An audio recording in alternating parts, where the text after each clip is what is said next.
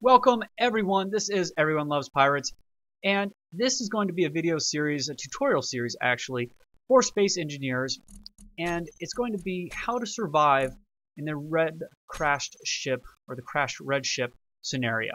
So in this scenario, basically, let's say you've been piloting this red ship across the galaxy, and you smash into an asteroid, there's no one around in any direction, and you need to find a way to survive. Basically, either make this asteroid or this asteroid system your home, or build some better ship, maybe a little fighter that can survive going throughout the galaxy, or at least in the direction home, to get home. So to start this, we are going to use survival mode, obviously. We are going to bump up all of these just for video making purposes. You'll be able to do all of this under realistic as well. It's just going to make things take a lot longer. And in order for these videos to not take forever to watch, for you guys, I'm just going to bump this up. So stuff like inventory size, without that, I'd be constantly having to drop things off and keep track of where things are and all that kind of stuff. Same thing with assembler efficiency and refinery speed. It'd be just a lot of time waiting for them to do their stuff. Now, on online mode, we're going to keep it offline instead of private because I have no intention of ever turning this into a online multiplayer deal. And this should, I believe, pause the game while we're in menus. So that way, another way, it just makes it easier for me to film. So I can get some pauses in and do cuts. Max objects, we might as well just take this nice and low because we don't really need to worry about having a lot of objects around. We'll keep it safe, so we're not worrying about anything else. 4 asteroids is fine. All this is good. I'm going to turn off autosave so we don't get those save lag spikes that will interrupt the video. I'm not going to use cargo ships, but that's another way. Maybe we'll do a scenario like that where instead of mining, we do more of a little pirate thing. So you're only, or at least the way we choose to get home instead of subsisting on our own is maybe going on this shipping lane and trying to take over some ships. So let's get started with this. And if you don't know what this game is, or you'd like to know kind of a little more that you can do without watching a lot of building in survival mode, go ahead and check out the video I have, the first look at creative. It's a little longer than probably needed to be. You can jump around in the video, but it'll show some of the stuff you can build. I do build a mining ship, I believe, and kind of show some of the conveyor belts and stuff so you can automate some of your stuff. So this is us. We are flying around, and I can't hit any of the buttons I want to. So here's us in third-person mode. This is our ship. I'm going to head to the control room first and foremost. Hello, control room. Okay, gotta remember my controls. Hit T to jump in there. Hit K to get into our control panel. So right now, actually, I'm going to jump back out. You'll see our engines are off. Everything's off. So let's turn it on, because one of the things I like personally is to build under gravity. Don't ask me why, I just do. I've been on Earth too long. So as we turn this on, we'll see with all the systems operating in their current state, we have 2 hours of fuel time. Why is this important? Well, fuel is the most important aspect of this game when you're trying to survive, because it's the only thing you need to survive at this point. Your suit uses energy, and as your suit, I'll show you in the in the bottom left, you'll see our suit, and my health's at 100%, but that bottom number, second to the bottom, the energy is at 100%, and that will go down as long as I'm not in this cockpit. See, it immediately starts going down. So without energy, if you get down to 0 energy, basically your suit fails and you start taking damage and you die. And the only way to fill that up is to get into the seat that we're in the cockpit. And the only way for the cockpit to have power and to refuel our suit is for the ship to have power. And if we leave it on like this, we won't have power in 2 hours. So let's go into the control panel, as I was trying to do before, and see kind of what's using up most of our energy. So if we look right now, our power usage is at really only 0.2% of our reactors. But it's not telling us exactly how much power that is. But we don't really need to know. We go into here, and we can just tell by what else is on. We got lights that are on. Well, they're not really using anything. In fact, they may not use anything at all right now. And our thrusters, I know from experience, don't use anything. And actually, I can show you that right now. So let's go to our thrusters, because this is interesting. You would think, okay, they're on. I see blue stuff coming out of them. They're using power. But let's just group all of these together as engines. Grouping is amazing. I love this update. and turn off the engines. Okay? Well, you'll see that our power usage, our fuel time, is still 2 hours. Even though our engines are off and everything else is on, it's still going to take 2 hours. I must have grabbed one of the reactors in there. The reactor went down as well. So let's go back to that. Let's look at this group. Yeah, I accidentally grabbed the reactor. So if we go into engines and there we go. Save. Turn that reactor back on just for that sake. So there we go. Same power usage, same fuel time. Oops. So it doesn't matter if our engines are on or not. The reason why we might want them on, since they don't use any power, is that way if we run into our ship or something, our inertia, our momentum won't get pushed onto the ship and have the ship start moving out. The ship will stay in place as long as the inertia dampeners are on and the gyroscopes are on, and we don't have to worry about it floating away because the engines are off. So that's a good reason to keep the engines on. Lights, you know, out of habit, because I also think lights should use energy. Let's group all our lights together. So let's turn off the interior lights, and we'll see that it really made no difference at all. So I always turn them off, but you know what? Let's leave them on. We'll have some interior lights in our ship for a change. You don't really need them. The big thing is the gravity generator. So I know from experience that basically, you know, we can take it down to nothing and it's going to use basically almost no power. If we take it to 1/5 of normal gravity, it will basically use 1/5 of its normal output. So we're already saving 80% of our energy. We can also take the depth, we can basically take the size of the field down, and that will also use less energy. So let's put that at maybe like 75, 76. These can be a little bit less, if I remember where they are correctly. And in that way, now we're using only 50 kilowatt hours. We're using basically, you know, less than 1/10 of the energy we're using before. Now you see we have fuel time of a day, which is a whole lot better. We're using 0.02%. And we could get that down a little lower, but it's not going to be a huge deal right now. So let's jump out of here. We have gravity now. So the nice thing is we don't have to use our jetpack, so we should be using less fuel because we can just run around everywhere. And I find it faster because we don't have to orient ourselves to get through doorways and stuff, but we can run everywhere we need to in the ship, and it's just faster.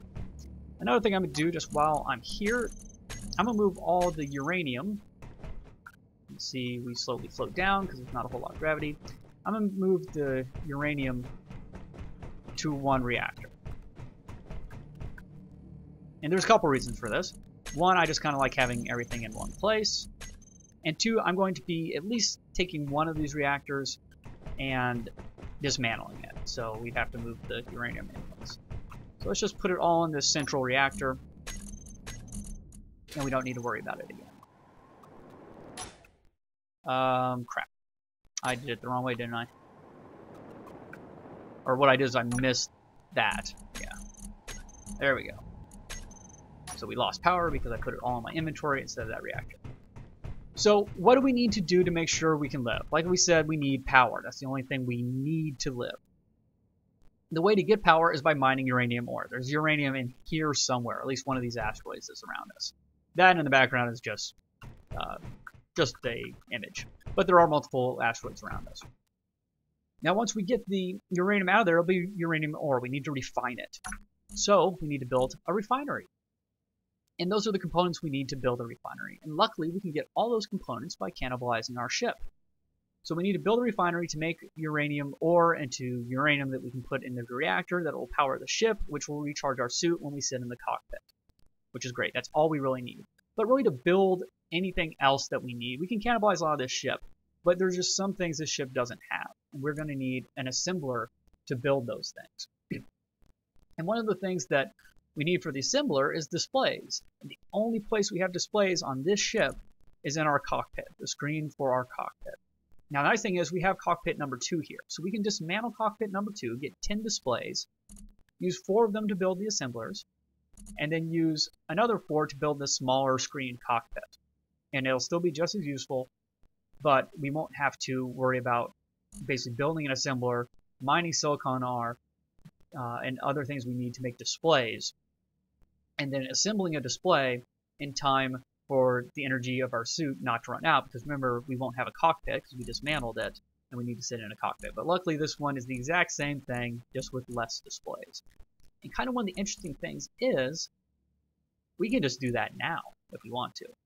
And before, I did not. I did it the hard way. I dismantled that, I built the assembler, I made more displays so I could build the exact same thing in the exact same place. But, let's grab our grinder. I'm going to show you just what I think is a better way of doing it. I haven't done this yet, but let's just get this now. So you'll see our energy is going down. It'll go down very fast as we use the grinder too. So you want to make sure you're at 100% energy, because we need to build this cockpit really quick. And it's functional until it gets below that red line there. So if we wanted to, we could still jump in here, put our energy up to 100%, and then grind this down. Luckily, we have a big enough inventory to hold all these components.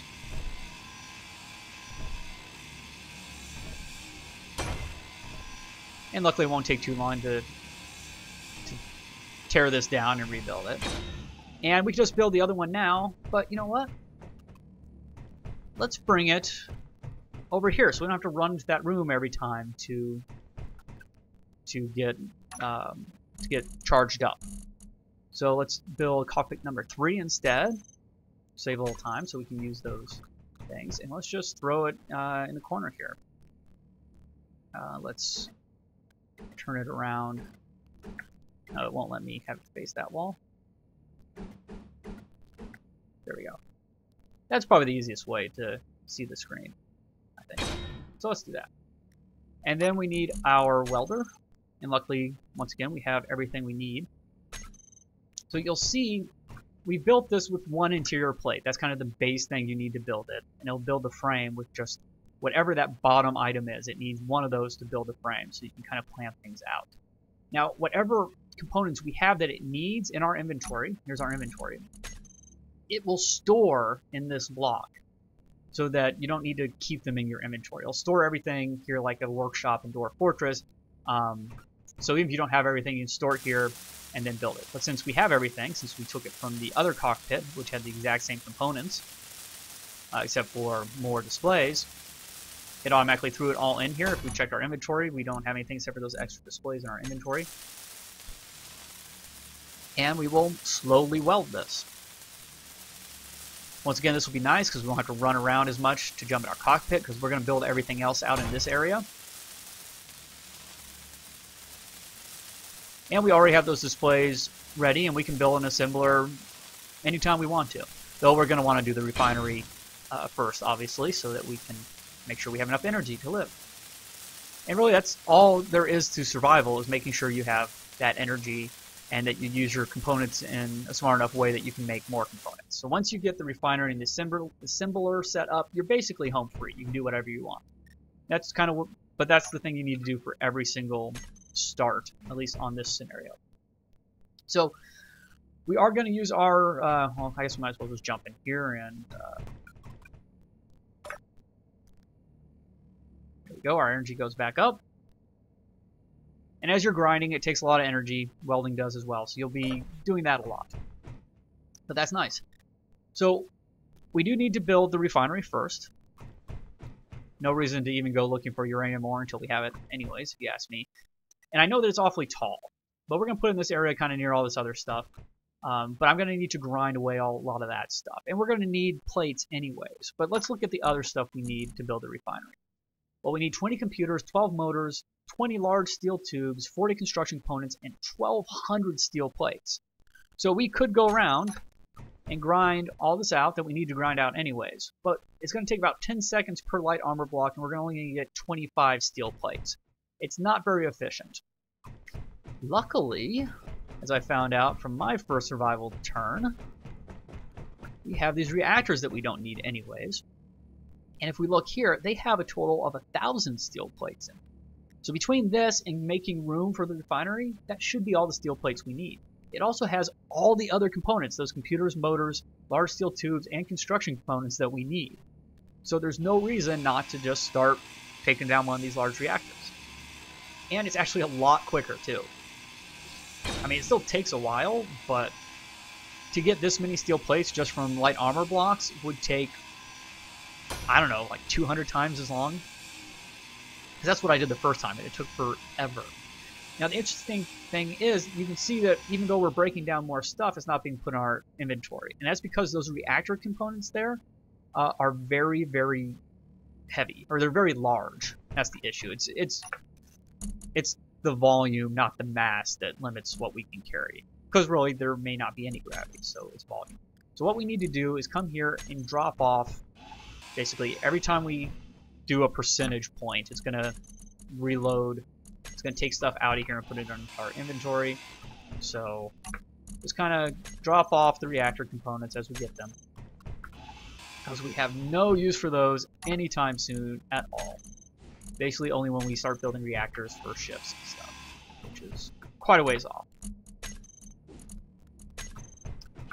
And there we go.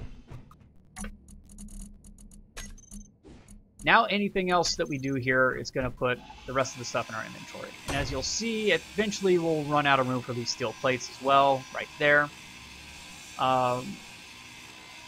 So that's not too bad. If we wanted to, we could get rid of... actually, since we have all the reactor components out here, what we could do is just store stuff in here now. So you see we already kind of took it out, but since we have to build up those steel plates before we can move on to building construction components and such, we can just use our welder to store all that stuff in there. Now it's not in our inventory anymore. It only took 1 second. Nice little trick I found out. And then we can grab it all back in 1 second by grinding it again. So let's just store that stuff there, because we're going to take some time to grind out where we're going to put our reactor. But basically we have all the components we need now, which is pretty cool, if you ask me.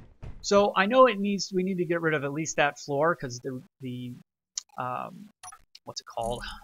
The refinery. I think I said reactor a couple times. The refinery is taller than this area here, but this is a good place for it. We'll put the assembler right next to it. You can put the refinery on top of the assembler and be able to feed stuff manual between them without any tubes or anything. I actually like having more of an automatic setup. It doesn't take a whole lot of time to move stuff in between. Actually, it takes almost no time at all. Maybe it's a waste, but I like automation. I like kind of efficiency. So if we had the refinery basically with a collector attached to it that's automatically dropping off anything that's refined into the assembler. So anytime we come by the assembler, it already has all the ore, not all ore, but the ingots in there that was made from the ore. Then we don't ever have to move stuff across manually. It's a thought.